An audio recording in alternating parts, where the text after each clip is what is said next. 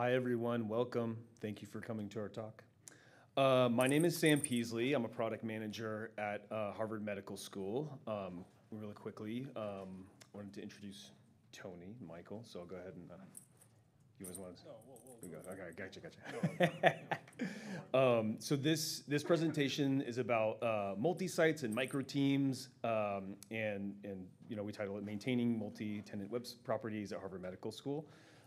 And so as a product manager, I'm going to quickly go over sort of the landscape at HMS and sort of how we think about work on our team and how we kind of juggle, a few dozen websites with a pretty small team. So with that, again, we're from Harvard Medical School. It's I'm sure you've heard of it. The way Harvard is sort of structured, it's very decentralized, and so all the schools operate very independently. And basically, how that translates is when projects like this come about, the teams tend to be pretty small. So in our case, we have about 3 to 4 people that work on Drupal sites on a day-to-day basis. In the past, as it pertains to this project and this product that we support, we had about 5 or 6 years ago, a lot of the Drupal instances were managed independently. So we had a few dozen websites that all operated and were managed, individually. And long story short, we recognized the problem and we wanted to create a solution that was more sustainable. So we can adhere to best practices that maintain accessibility and make them, all of our, designs mobile friendly and things like that. And so they're on brand and everything, and they're a little easier to maintain. So really the genesis of this team was to create a product that could scale across the school and be able to operate as the primary HMS Drupal system, Drupal instance that HMS supports. So the website landscape at HMS, what does it look like? So our audience, we tend to think about our audience in sort of 2 fragments. We mainly call them internal and external audiences, I think internally. But our internal audience is very large. Just at HMS, it consists of about 30 to 40,000 people.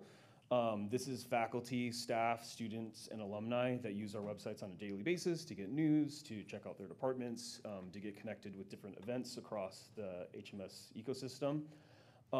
And our external audience, sort of what that translates into on a monthly basis, is we get about 31 million search impressions off of Google. For our page views, we have about 600,000 users on a monthly basis and generate about 1.5 million page views a month. Our web community, the people that work on these websites on a day-to-day basis, is rather large. There's about 150 site editors across 40 websites that we manage. And while I think there's hundreds of websites at Harvard Medical School, again, we're really talking about the web properties that have sort of the most traffic and have the biggest footprint and impact at the school. So our team consists of 2 departments. I work in the communications office, actually, and my colleagues here work on the web team within IT. And it really consists of 3 developers. One is not here today, and one product owner. So we really do all the work and vision for planning all this out. Sorry, I'm going to take this off so it stops jingling in the microphone. All right, and so the types of websites that we work on, we sort of have 3 to 4 products within the websites that we support. So the main website that we talk about is our flagship website, hms.harvard.edu, and we really use this sort of as a launching pad to a lot of the different websites across the HMS ecosystem. So it serves as a library or an index. Other products we have are editorial based. We have a magazine website. We have some news content. The primary focus for this talk is really about our departments and offices, which sort of share an ecosystem and a main template. And then there's some course websites for our team that market those courses. So our main responsibilities for Office is really to maintain the Drupal instance and making sure we're adhering to best practices and keeping up to date with all the Drupal and security updates to enhance. So we survey the community quite a bit on a daily basis, actually, to think about how we can align and find ways to improve our installation. Make accessible. Accessibility is a big priority at Harvard, and we want to make sure we're up to date on all the best practices for accessibility. Sure, that's a pretty popular topic from looking at the agenda today for the conference. To train all of the users to maintain their websites, we sort of have a train the trainer model. So we really let the individual editors manage their own websites and manage their smaller teams that support them in maintaining that content. And then we support our users too, which anything from bugs or content fixes, we are sort of the central resource to help folks with that as well. So how do we address everyone's needs, being that we're quite a small team? I think first and foremost, I kind of think about these things in, there's a bunch of different principles that we talk about on a day-to-day basis. I kind of lumped them into 4 principles that I like to think about when we're taking on new work and as we engage with our community. And so these are really for, our internal audience and our editors in how we sort of, again, take on work and how we collaborate. So number 1 is transparency, right? I'm sure we have to deal with this quite a bit as we all work on the web. We want to build channels like Slack to allow people to reach out if they have issues and feel like they can and that they're supported when they do so. And we want to create systems and share the process and how those system works to set expectations for everybody. I think setting expectations is really important so we don't overpromise and underdeliver. We want to understand that no process is perfect and communicate that. We all make mistakes and things happen on the web that sometimes go beyond our control. And we want to work with people to identify the core issues and find solutions that solve the problem. And so we put a big emphasis on that. And then also, I tend to be more of a big picture thinker. So I want to make sure that we're being inclusive in how we're, solving problems and making sure that our needs are aligned amongst stakeholders and that everybody has a chance to, be able to reach out and connect with us. And I think last, just having a transparent and understanding culture just ensures that we are building trust with people, which sort of dovetails into my next point, which is about collaborations and relationship building. I'm, again, really big on this topic of relationship building. I think without good relationships and hard work, projects, projects that tend to take a long time or that people put a lot of effort in, can fail if you don't have a good relationship with the person you're working with. So I think it's really important to focus on building that trust and collaboration. Work with people to understand and obviously make them feel heard and making sure you're building a proactive rapport with people. Part of relationship building, I think, is to seek out proactively pain points with people and try to solve them as opposed to waiting for them to come up and happen. Last, looking for tasks. When we think about work and working with people, I tend to try to focus on tasks that have high impact and relatively low effort. So I'm all about keeping the small wins. I think stacking your small wins is really important and celebrating those. What maybe a low effort job for us might be very impactful for somebody else. So I think seeking those out are really important to try to solve those problems as it relates to building relationships. And lastly, effective collaboration is inclusive, innovative. It aligns and shares. It helps us align goals and allows us to share those. And I think by tapping into those diverse perspectives, we can learn new things, identify blind spots, and discover creative solutions. And again, that all starts with people and building those relationships. So this next point, building elegant solutions through simplicity. Again, I've talked about alignment quite a bit. Cross-functional collaboration, I think, and alignment are key. To build products to scale, it's really imperative for us to obsess over the user, both for our editors, the people that are working day to day on the websites, and the audience that visits the website. It's important to communicate the sort of the iterative nature of our work. It's always changing, and constant refinement and fixes make our website easier to use and manage. And while it takes a lot of work sometimes to get to an elegant solution, ultimately, it pays off because it reduces complexity and eliminates elements or unnecessary features that we might not need, that we would then need to support long term. And so just generally, we embrace simplicity as sort of a guiding principle to sort of enhance user experiences and reduce the amount of time we spend on development tasks. And again, long term, I think it seeks to improving scalability and making sure that we can have just one product that many users can, editors and whatnot can use. And then my last point is listening. And so as a dad, I try to be a good listener, and I just kind of use that as sort of a guiding principle at work too, because I think it's really crucial to gather. It's a crucial tool to gather insights and feedback from people. And as I practice listening with my colleagues, I try not to interrupt people, practice patience, and making sure that we're hearing all the needs and challenges that we have to deal with on a day-to-day basis. That can sometimes be really complex and sort of conflicting. Sometimes our editors want one thing that works for them but doesn't work for another person. So again, listening and taking all that in and being thoughtful about solutions, I think is really important. And kind of going back to the relationship point, it helps build trust and rapport.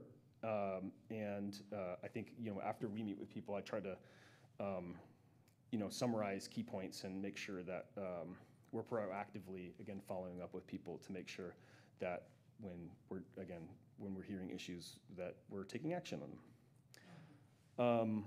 All right, so that's my bit of the presentation. So I'm going to hand it over to Michael, who's going to talk about support and how we are able to support this community of web editors at the school. Thank you.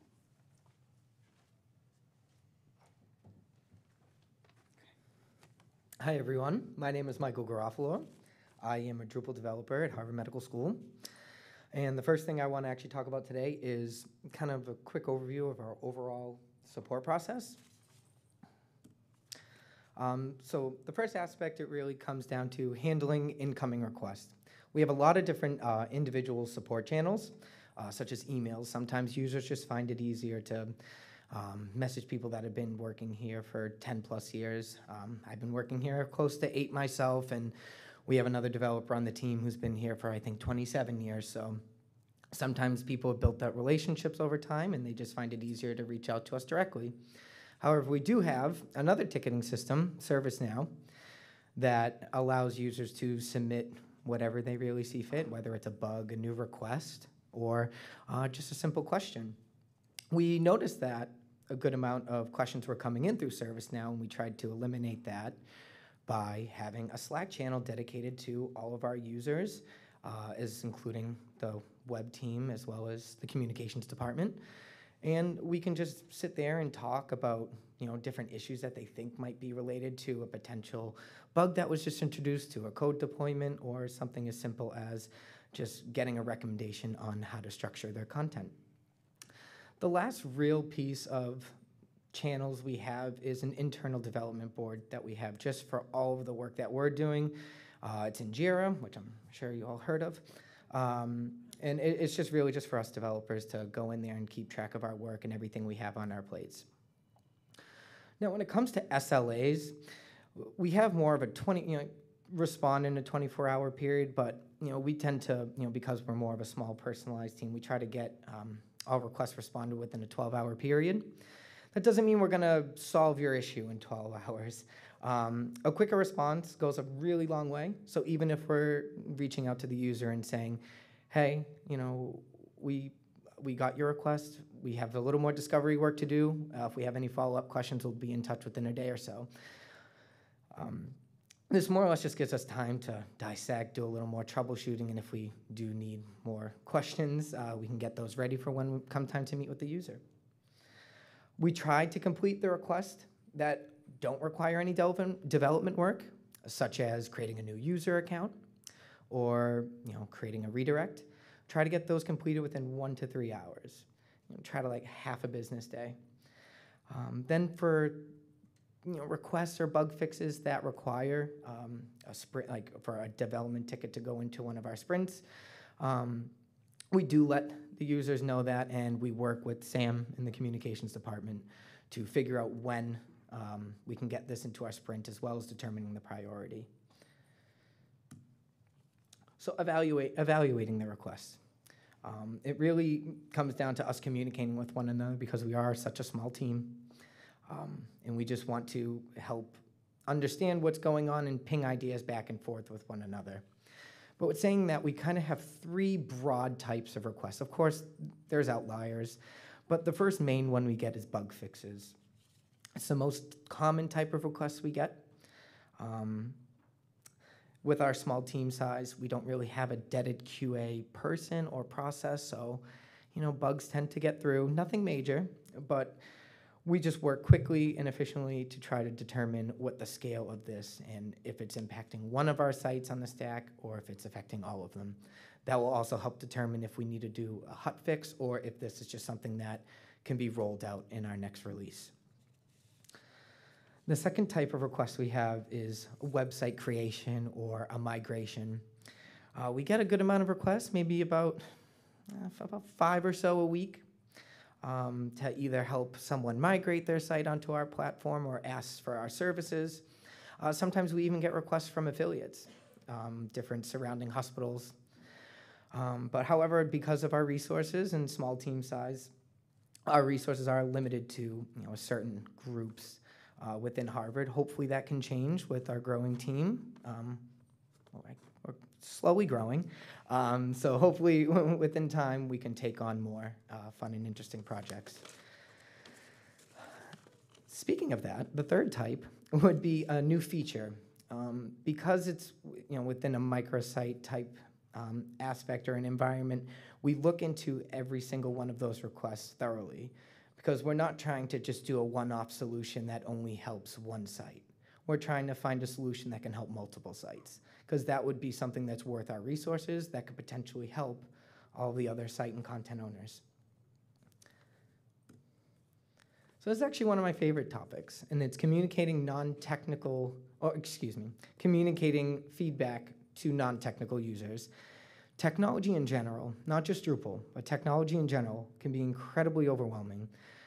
I can't tell you how many emails I get of someone asking me for help and them letting me know that they had no intention of even knowing what Drupal is, let alone it being a part of their job. So my goal is to really just help users not have any of those worries or fear. I tell them I don't care how they want to reach out to me. When I was in the office, people would come by my desk. Now they're showing up on my inboxes and asking me to jump on a Zoom call real quick just so they can explain something to me. It's really whatever helps the user communicate the issue or whatever they want to me.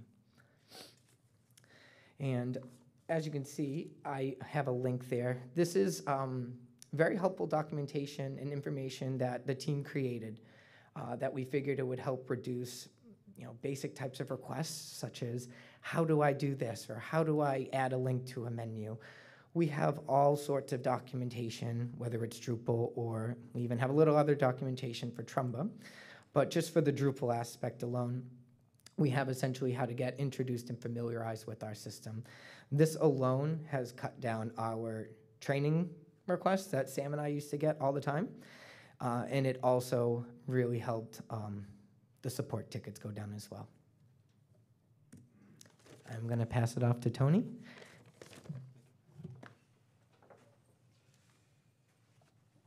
All right. Thank you both. And let's see what I can do here, if I can fit everything. All right, so a bit of technical background. So Been talking about our microsites. This is what we call our multi-site install, which was set up a few years ago at this point. Background, I'm Tony Saborelli. I'm the web development manager in the web team at Harvard Medical School. I joined the team about 10 months ago. So the situation that I found, which was had been developed years before I joined, was the following. We had, for what we call the microsites, we had a multi-site install that was trying to unify the way all the different department and office sites worked, the way the look and feel was set up, and generally to make sure that there was the functionality and the visual aspects were consistent across the board, not only within the microsites themselves, but also with our flagship site, which uses pretty much the same content and visual components. So we have an identical configuration with some exceptions. Some sites are in fact outliers, and that's fine. We're able to control that. We have have a homebrewed content structure and front-end components, which were developed externally and we keep maintaining internally.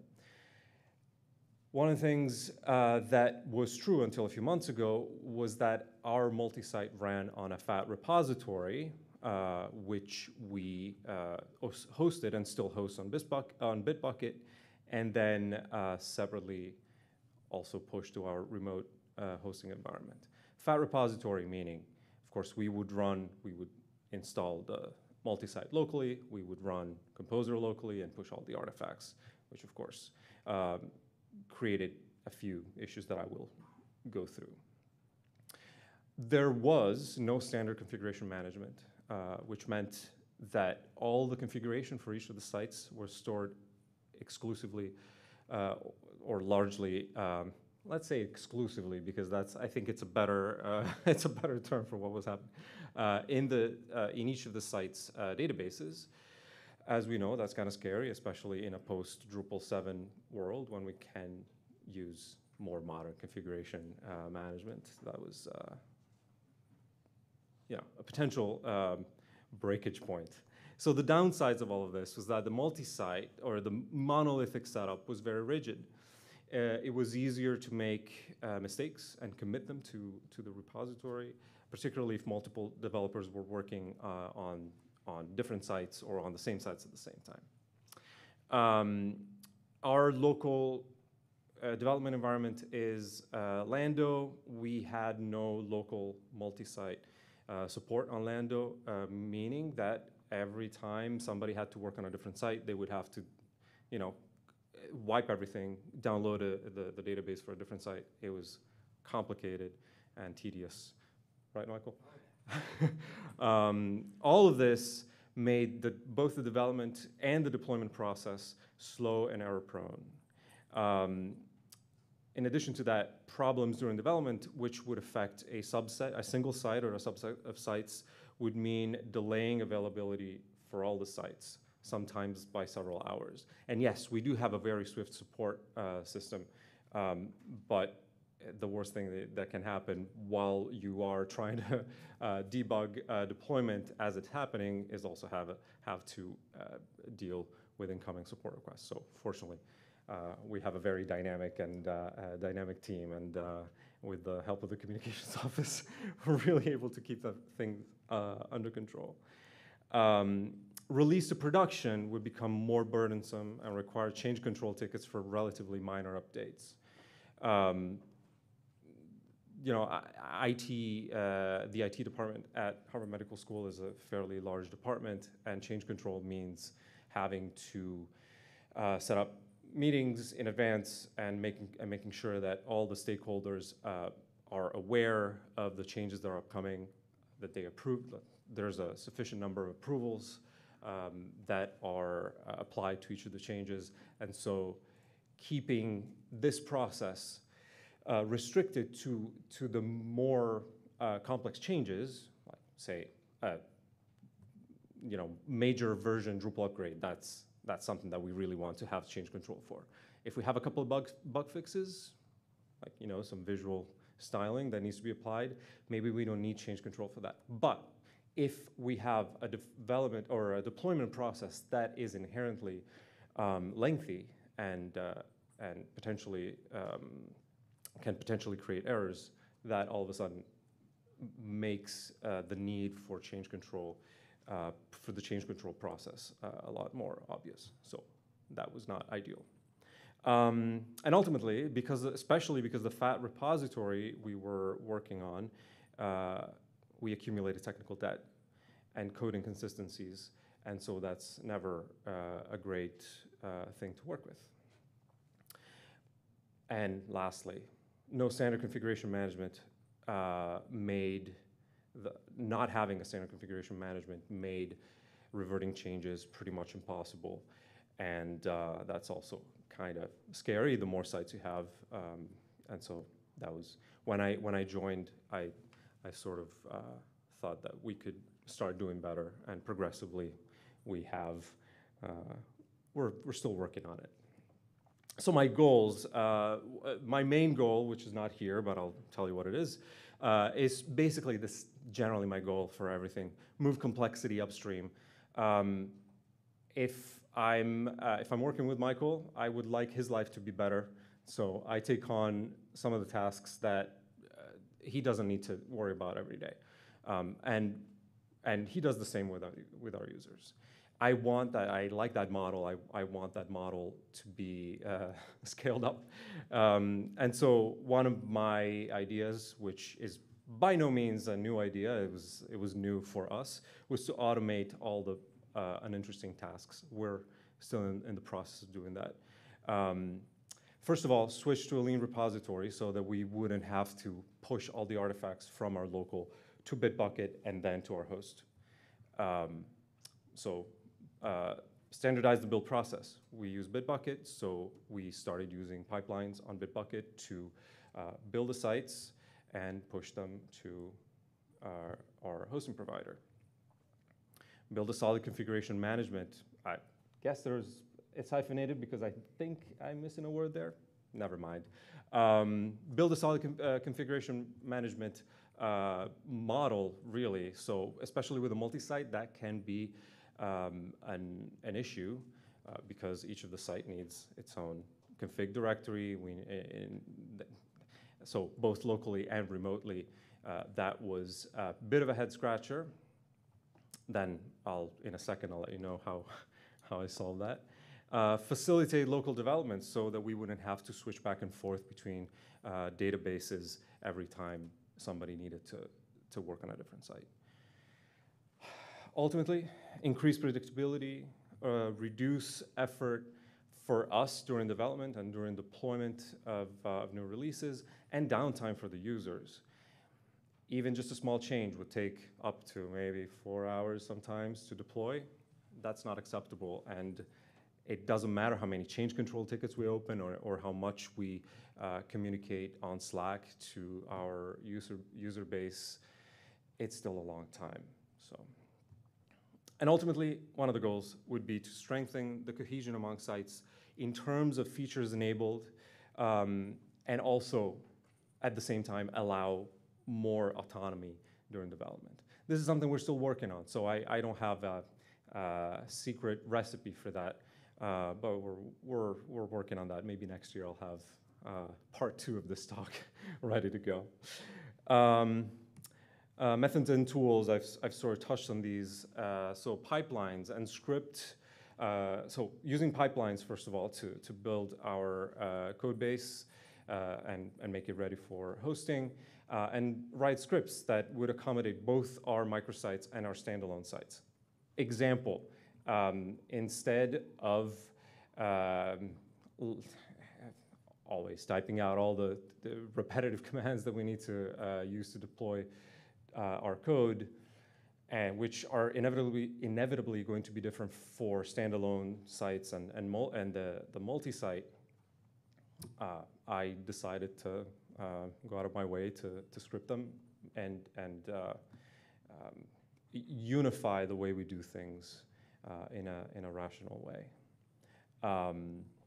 I set up local configuration and settings to allow running all the entire multi-site stack locally. I don't have examples of that, but especially with Lando, it seems to be pretty simple. I had to do some research, but in the end, it's very easy to run MySQL commands on Lando so that all the databases that you need are created on local setup. So that was extremely helpful to our local development process. And ultimately, one of the things that I'm consistently working on is to create scripts to improve control over remote environments if we need to run certain commands across multiple sites or subsets of sites. The idea of running them individually is not great, and so I'm working on running Drush, for example, on a set of sites all at once, or all the sites as in bulk. So those were the tools that I had in mind. I've been talking about multi-sites, and so when I submitted this proposal, this was November, I want to say, we had a multi-site, and now we don't. We moved hosting provider to just a few months later, and because the multi-site install was, so this is a bit of a bait and switch, I admit that. I was here coming and telling, and just, I wanted to come and have secrets on how to effectively run multi-sites. We were not able to effectively run multi-sites remotely because they had started becoming too burdensome, and all the reasons that I listed so far on why our setup was difficult, they became even more complex and obvious shortly after we submitted this proposal. So, new hosting provider, which doesn't allow multi-sites. So each site is in its own code base, which is actually not a bad idea. The moment we made the decision, the first thing that I thought was, holy cow, how are we going to manage this? Because we currently have 34 sites in the old multi-site install, and they could grow in number at any time, and we need a solid solution to make that process easy, both to create new sites and to maintain existing sites, and also maintain some continuity with the way we used to do things. Removal of single point of failure, other advantages of moving away from a multi-site concept is to lower the potential downtime per site. Instead, when it's deployment time, instead of spending 4 hours deploying all of the sites, we might still spend a while, depending on how large the deployment is, but each site is going to be potentially down. I'm not saying necessarily down. They almost never are down. There was one case last week, but it was the IT site, so nobody. I know this is being recorded. It's not true. Everyone looks at that. But for each site, the potential for downtime is very contained and very small. This move also lowered the requirement for change control. Like I said before, if we have very small changes to apply either to all the sites or to just one of them, nobody needs to know. It's going to pretty much happen transparently within our required or communicated window. The additional advantage is that we have performed staggered deployments. If for whatever reason, for example, actually I have an example, we are going to, in the next few weeks, enable SSO on all of our microsites. It's going to be a staggered deployment. Instead of deploying all the configuration changes all at once to all the sites, plus having to test SSO on live sites before users start, using it, it's a little complicated. We are going to deploy this in batches, basically 3 days in a row. We're going to have this deployment smaller, and more controllable.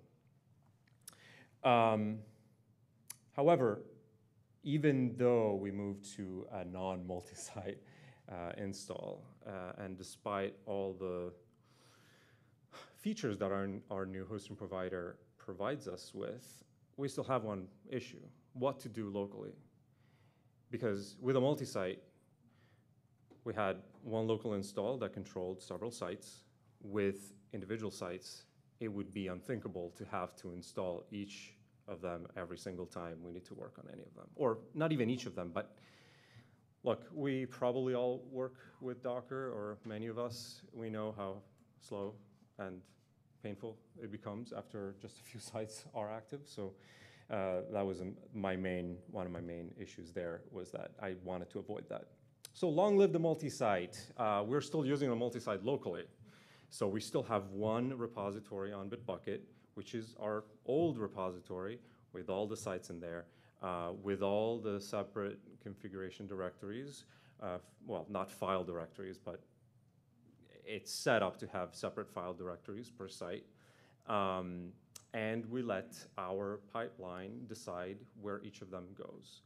So basically, in our config default or actually not in our config default, there's a subdirectory in our config directory, which contains separate config directories for each site. Once our code base reaches Bitbucket, there's a script that basically says, oh, you are our alumni site. You're going to go to this repository.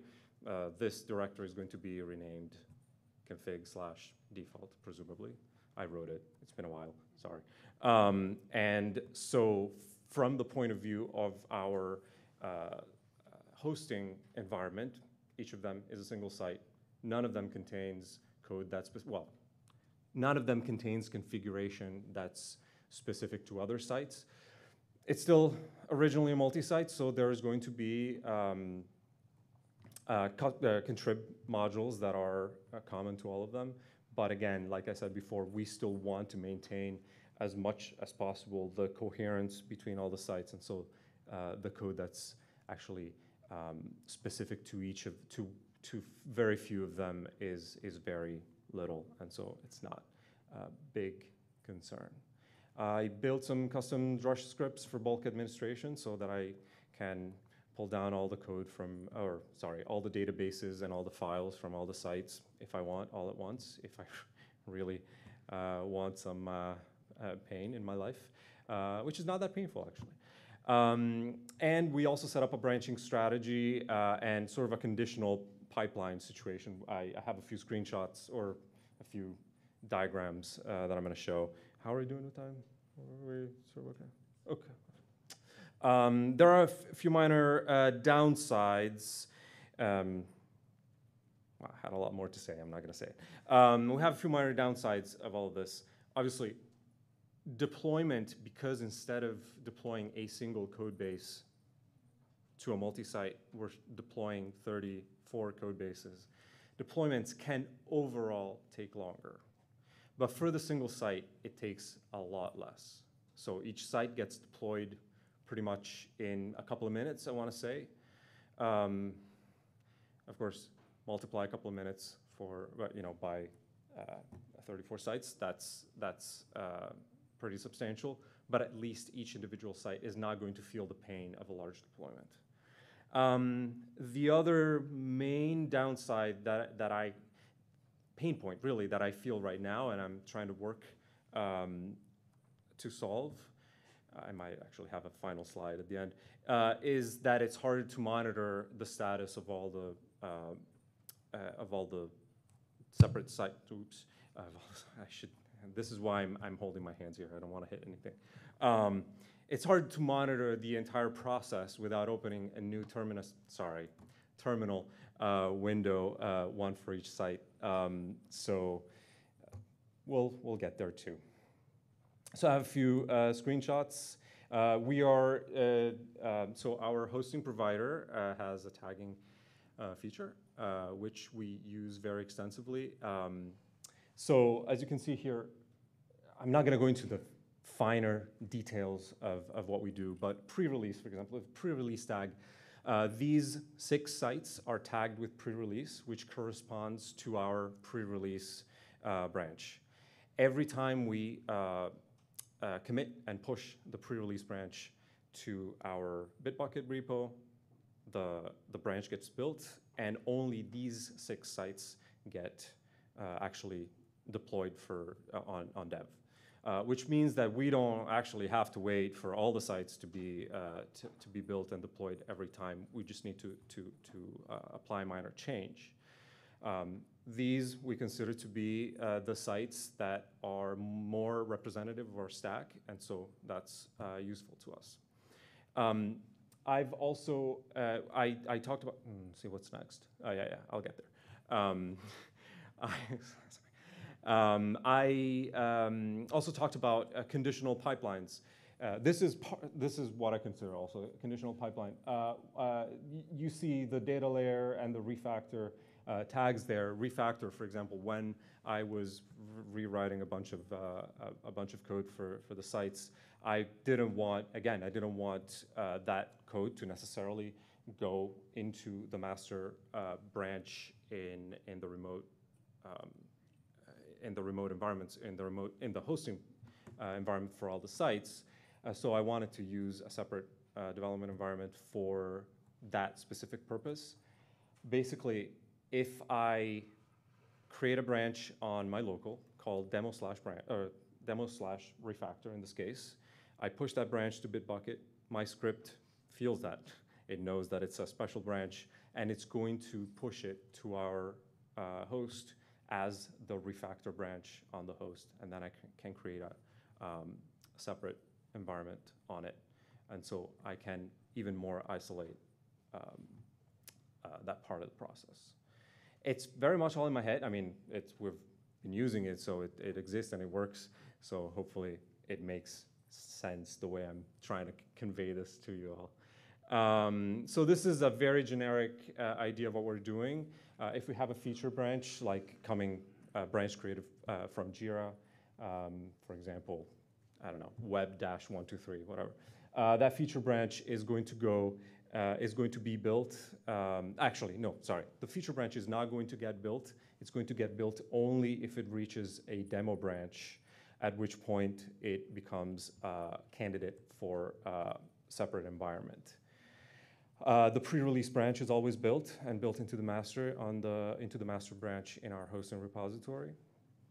And the master branch also gets built into the master branch in our hosting repository, but for all the sites at once. So pre-release only gets built into a subset of those sites when they are tagged with pre-release. Master is always built on all of them. So we don't push to master unless we're really ready to deploy. And then we go into test and live, and we tag and all of that. So basically, when it's deployment time, I have 2 windows open. One is deploying to test, and a few moments later, I start deploying to live. It works, but of course, as I said before, it's still a little bit more convoluted than I would like it to become, and I'm working towards fixing that as well. And finally, one of my scripts is a funky little thing that I built that basically, once we tag our code for deployment with a release tag, my little script just grabs the release notes from the tag itself and deploys it to test, deploys it to live, and just enters the release notes as a message, so we always know what's happening. It's complex. It's funky, but one of my main ideas is that our Bitbucket repo for all our sites is our main source of truth. Whatever happens on the remote host doesn't matter much as long as the code works and the code is clean. I don't care too much about how clean the history of that repository is, because that's expendable in my view. If we had to switch hosting providers, again, for whatever reason, our source of truth is what matters. So there's room for improvement. I would like to have a pipeline-driven deployment so that I don't have to control it from my local every time, I or Michael or. And I would also like to be able to build concurring bulk operations so that they're not sequential and we don't have to wait for all of them to happen. And we can deploy all the sites or do operations on the sites all at once. I would love some bulk monitoring. Haven't gotten there yet. We'll see. And then this is not really something I'm necessarily into anymore. The idea of having Composer run on our hosting provider. I think the pipelines, this was my idea a few months ago, and now I'm changing my mind. I think our pipeline-based setup is still working pretty well, and so I like the control that I get from running Composer the way I want to run it, and for the hosting environment to host all our artifacts. I always know what's in there, so. And I think that was that. So thank you. I hope this made sense. And if you have any questions, we're here to answer.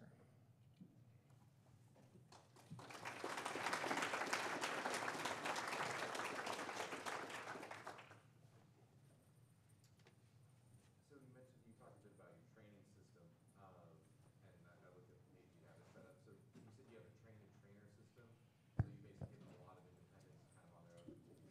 Can you elaborate on that? Yeah, absolutely. So, can everybody hear me okay? All right, great. So the question was, how is our train-the-trainer system set up, essentially? So basically, with each site, we sort of designate a primary owner of the site. And so I will work with that primary owner quite a bit on making sure they understand, all the different features of that website, what to do, what not to do, accessibility, mandatory accessibility things and whatnot.